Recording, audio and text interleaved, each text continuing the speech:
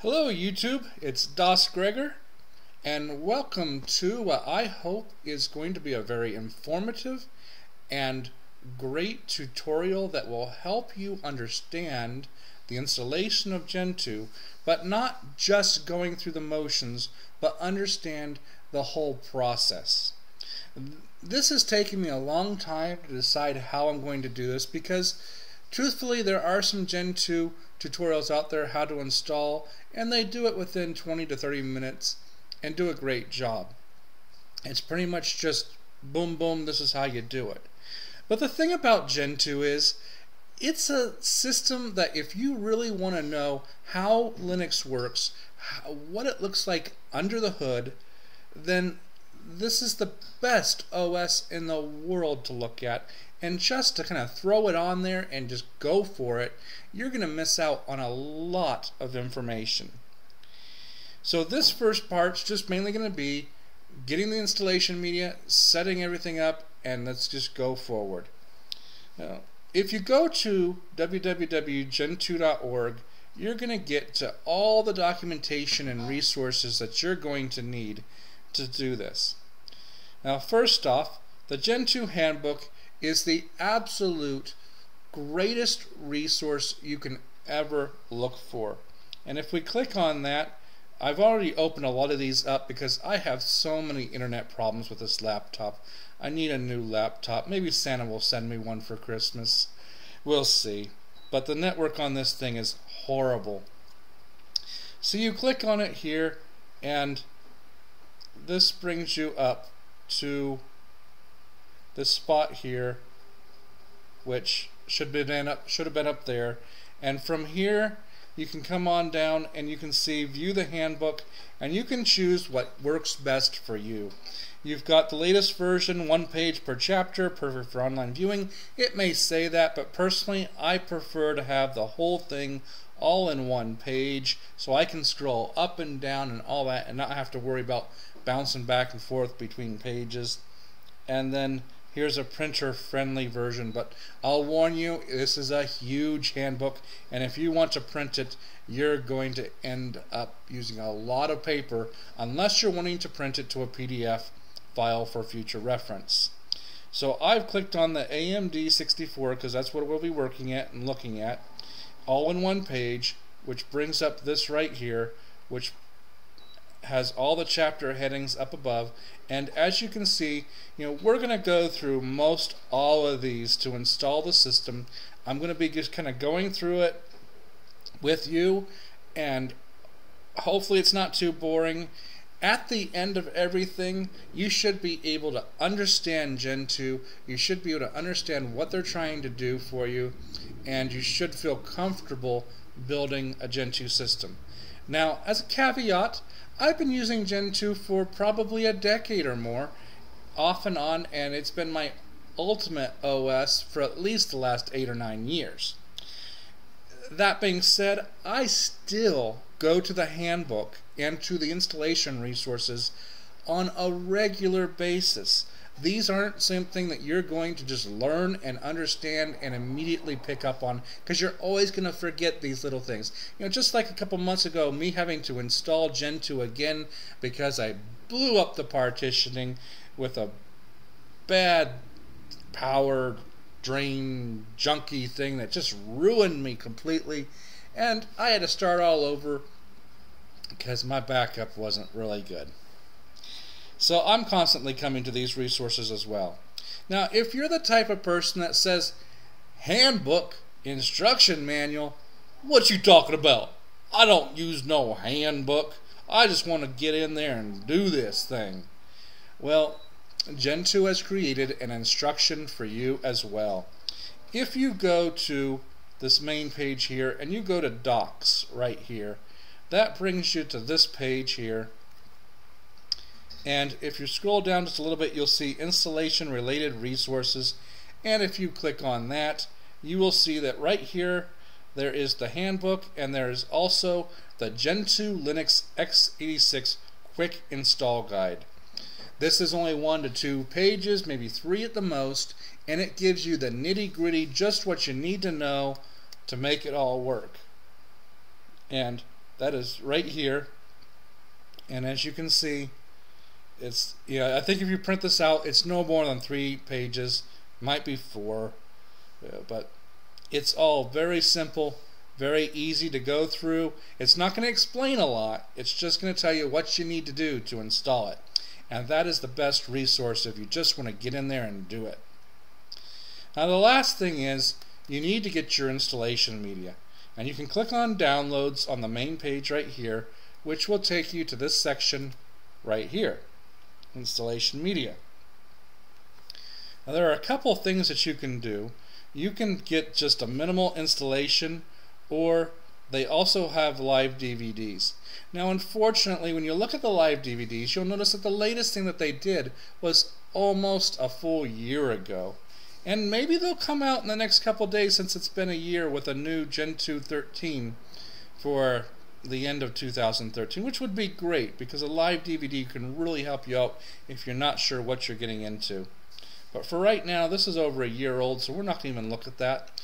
We're going to mainly just go to the AMD 64 ISO section, click on that, which brings up our index here, and what you're going to want to download is the Install AMD 64 Minimal 2013-1010 ISO.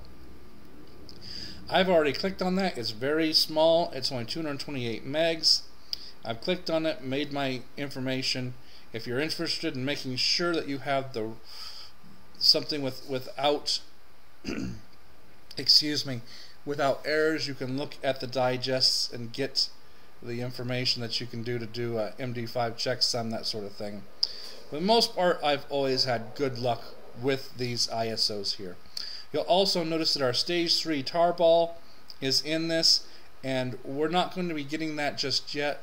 We'll actually be grabbing it once we set up the network inside the Linux system. So without further ado, what I have done here is I have my little notepad with things that I want to discuss and make sure I bring up here. I've got my instructions right here, so we're going to go back over here to the handbook, and we're going to be installing this in a VirtualBox. So I have created a Gentoo new build.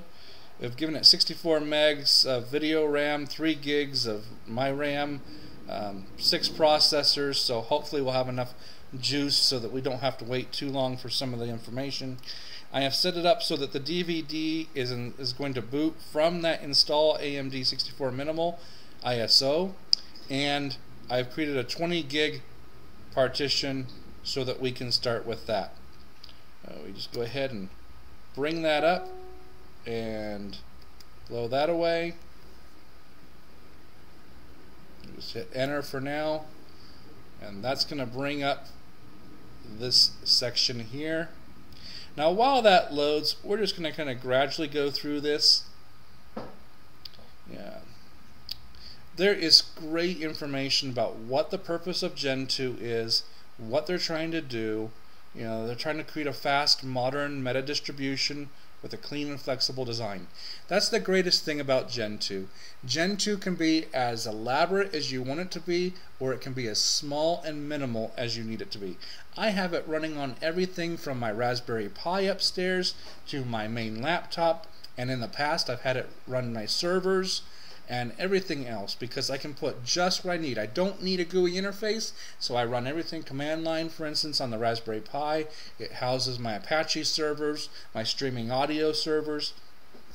I am trying to create a Pixie server in Gentoo, and if anybody out there is good at Pixie servers, I have made it so that my systems will boot to the Pixie server, we'll see it, will start up, but then I've got errors with it trying to actually grab the file system that it wants to do it. I mean, it sees my menu system, but then something goes awry, and I know nothing about Pixie other than the fact that in my work environment I do use Pixie on a regular basis to re-image systems.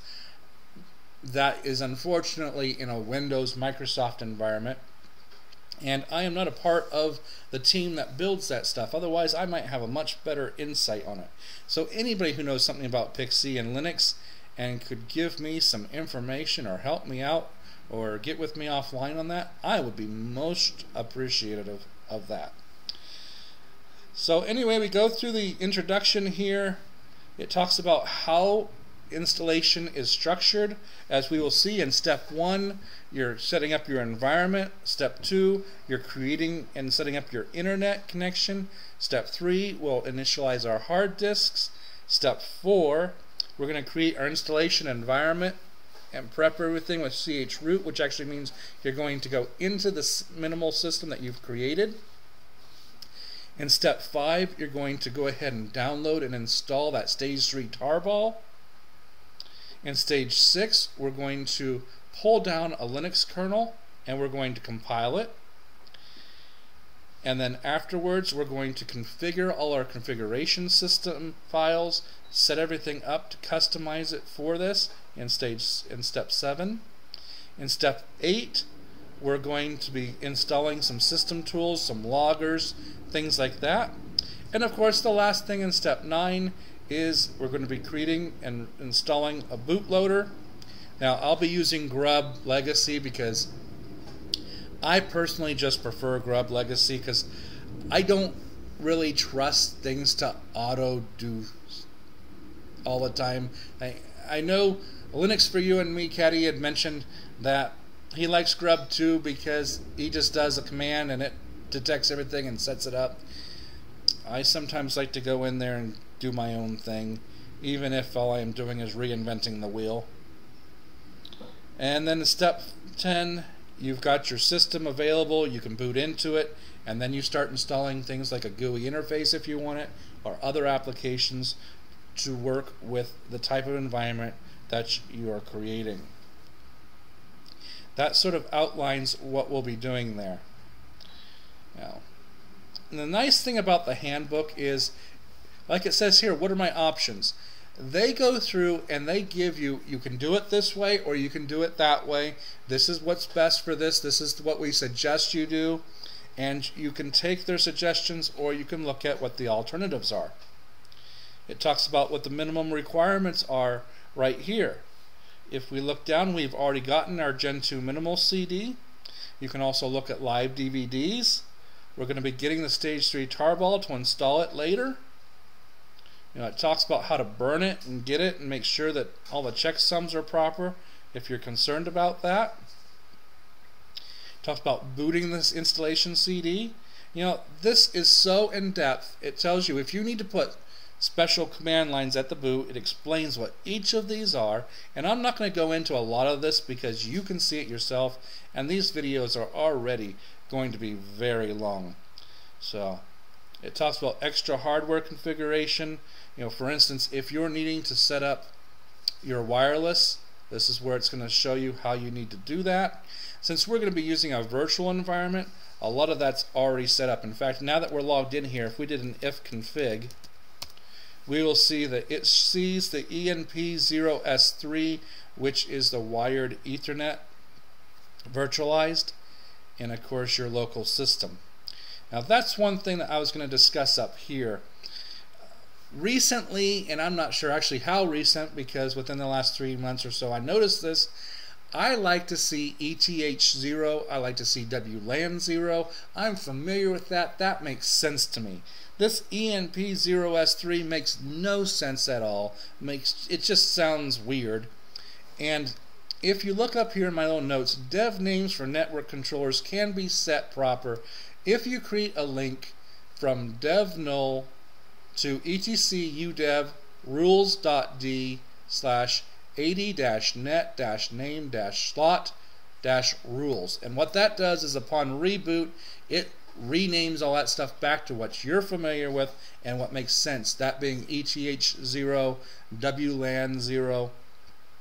I prefer to see that, and I like that much better than this. Now, what I have read about that is that evidently in some UDEV issues there have been times when those names have changed after a boot, and if you have everything hard-coded to say net.eth0 or net.wlan0 and those names change on you, that's going to screw up a lot of your setup and your controls. I personally have never run into that and never had an issue at all. and you see here, up here too, it's also, they haven't even updated this part of their installation, even though it's been past this, because they're still saying net setup ETH0. And now you can't do that. You have to do a net setup ENP0S3, because that's the name of your device right now. Moving on, it talks about optional user accounts, which really, that shouldn't be optional. I mean, granted, in the beginning here, we're going to be using root, but you're going to want to make a user at the end of your install, because you don't always want to log into any system with root access. Plus, there are a lot of applications out there that forbid you to run them as root because they could do something harmful, such as VLC. If you try to run it as root, it just kind of dies on you, and you have to do something special to make it run, but it warns you that you shouldn't really do that. It talks a little bit about the documentation and moves on from there. So we've booted into the system. We're not going to worry about setting up our optional user for now, but we are going to make sure that we have an IP address, which it automatically did. Now, if you run into other issues, for instance, if your wireless isn't connecting properly, you may have to look for firmware. You might have to kind of look into getting the right driver. But for the most part, Gentoo has gotten to a point where even with my laptop here, and it'll be interesting if in the future if it's still this way, but for the most part, the drivers, firmware is all available, and I haven't run into any problems. If we do an ls/lib/firmware, for instance, there's nothing there.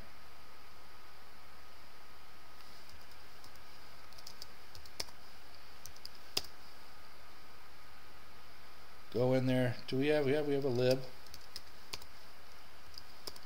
You just see here.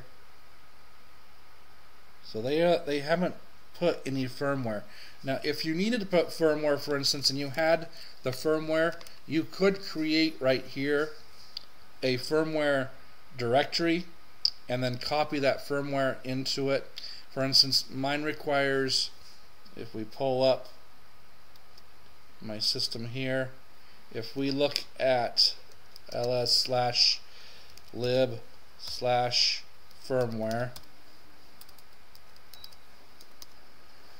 am I doing something? Oh, I hate that.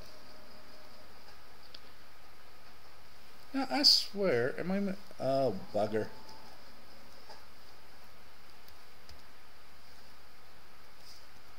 It helps if you can spell right, guys? Now you notice I got a whole bunch of firmware. Now for mine, for instance, it requires this IWL Wi-Fi-6000-4. Now if you're wondering if something's not working because of that, if you do a dmessage, you can normally see where it's trying to load something, and if it's failing, you're going to see an error in here about the firmware not found or unavailable or not able to load. And it'll tell you pretty much what it's looking for. You can find that in a system that is working, and then you can go ahead and copy it to that lib firmware area. Then you can mod probe the module and bring it in. Now, since we already have everything good right now, what we pretty much want to do is go ahead and set the password for root, which we're logged in right now. So we're going to create that password, and I'm just going to do something simple because I don't care if it's a virtual thing, it's not going to be there forever. Something simple to read. So now we've set the root password. We could also, if you wanted to build this from another location, go ahead and start the SSH services, so you could secure shell into this, and then you could build it from any other computer on your network, which sometimes can be very handy if you don't want to be sitting in front of the machine, but you want to use a laptop somewhere else in your house to build it. To do that, all you would need to do is start the services with a /etc and init.d ssh start. And actually, I think that might need a D at the end, yeah, for the secure shell daemon, or daemon as some people say. And then start. And then that's starting your SSH. So now you should be able to secure shell into it with a command on another machine's SSH, root, and then you want to also look at the IP address that it has and be able to then log into it with the password that you set. We're going to go ahead and skip the user ad for now because we're not going to be using it right now. We move on down, and this is telling you a link, for instance, how to get, if you needed to get to the handbook on another computer, how you can get to that. Links is a very good, simple tool to use when getting into the internet from the command line interface. There's no GUI to it, but it's all text-based and get you in there. And we've already got our network working. We've shown you how if you do an if config, if it's all working great, then you're good. Otherwise, you can use that net-setup, and then you need to make sure you use the name that it's currently seeing it as, not ETH0 for instance, but that ENP name convention. If you have proxies, which most people, I don't think that's a regular thing. If you've got proxies set up, you're an advanced enough user, you don't need to worry about, me teaching you that. Then we move on. It talks about how you can test the network to make sure it's working.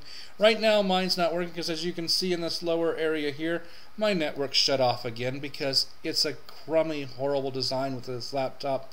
Drives me nuts. So if we're going to need that network though in a little bit, but we'll worry about it later. There's the net setup, and like I said, you need to replace ETH0 with the name of your device. If you're using PPP, it gives you information for point-to-point. That's what I guess for DSL, I believe. We move on. We already have all this. Now, if you need to set up a static IP address, it does teach you how to do that right here. Most people are just going to use DHCP, and that just goes on. See, there's so much information in here. We're not going to be using wireless right now, so we don't need to worry about that, but if you needed to, it's all right here. And we go down into preparing the disks. So we don't need network for that. But if we do an fdisk-l,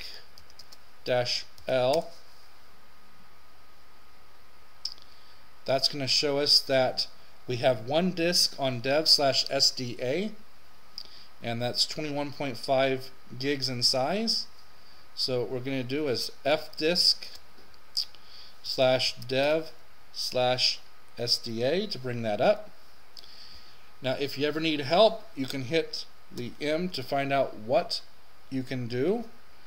And L, of course, will list your partition table styles. And I'm sorry, I didn't mean a print. No. Don't you hate it when you run into a... I wanted just to list what current partition tables were there. And I don't use this enough all the time to have all of this memorized, which is why print the partition table. There you go. So you see we have no partition table there. So we need to create a new one.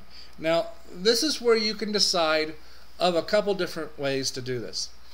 You can either create it with just a swap file and your root partition. Some people will create it with a swap file, a boot partition, and your root partition.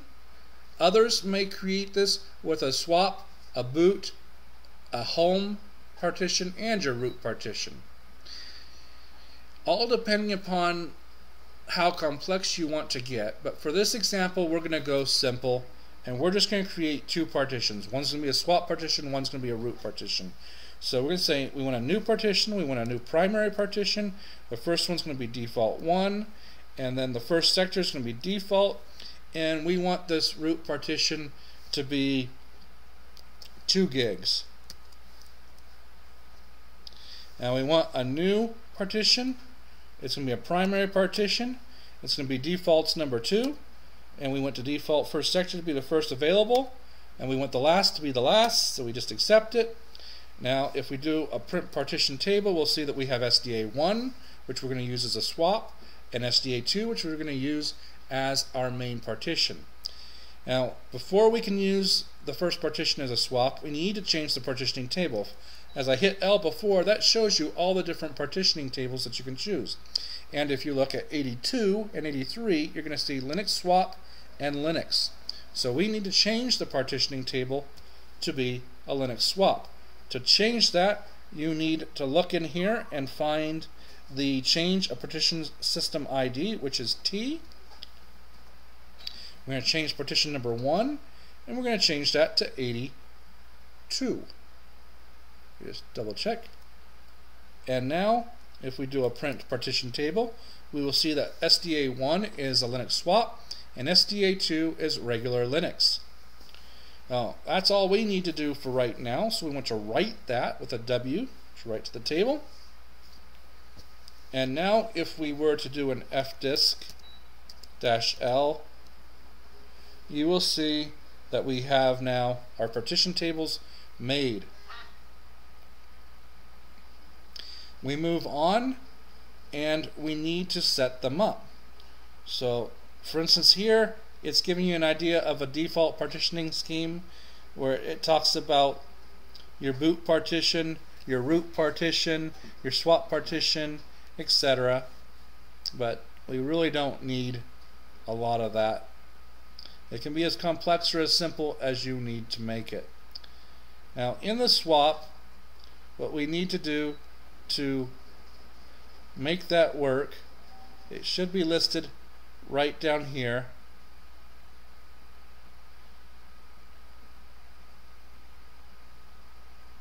And I'm sorry, there's so much information, you kind of have to weed through it so that you can see this stuff.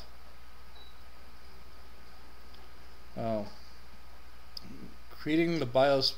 I've never created a BIOS boot partition. I'm not sure about that's actually something new they must have inserted in there. But we're going to go on to creating the swap partition. So what we want to do here is get down here to applying the file systems. There we go. Finally. Okay. So to create and activate the swap partition, we do the mk swap on dev/sda1, and then we do swap on /dev/sda1, and now we have got the swap partition created and mounted at this time, or at least turned on. And the next thing we need to do is we need to go ahead and format SDA2. Now to do that, it shows here in this great table, if you want to do ext4, which is what we're going to do, you're going to use the command mkfs.ext4, or if you want to do ext3 or ext2, you can choose those as well. So mkfs.ext4 /dev/sda2. And remember, when you're typing out a command, if you want to speed it up, you can always hit that left tab and it should go ahead and fill in the rest of the command for you. Or if you're looking for a directory structure, like if you started typing in /etc, you hit tab, it's going to fill that on in for you. Something simple to hurry up your speeding of your typing and all that. Might help you. So now we've partitioned, we have set up SDA1 as your swap, set up SDA2 as your root, or at least not root yet, it's now been formatted, and we move on to the mounting process in step 4. So what we want to do here is we want to mount /dev/sda2, because that's our root, to /mount/Gentoo, and we want to go ahead and make the directory for /mount Gentoo boot. Now if you had created a boot partition, after you create the Gentoo boot, you would then need to mount the directory, or the partition that you created for your boot partition in this.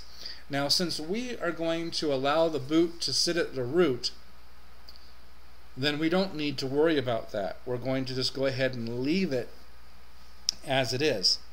Now, an important thing when doing this, you want to make sure that your date and time are as right on as possible. Otherwise, you may get errors with files being in the future, and so it's always best now to do the date and make sure that date is proper. If I can get into the right area here. And we see that it says that it's Thursday, December 19th. It's 2015-16. That's UTC time. For now, we're just going to leave it UTC. But if you wanted to change that, then you'll see that the format is date, month, day, then hour, minute, and year. And for now, we're going to just leave it as UTC because it also doesn't tell you right here how to change that to local. That's something you can do at the end of the process. But it's important to make sure that you keep that all good for now. Oh. I'm going to go ahead and do that date change anyway because it's going to bug me that it's not right.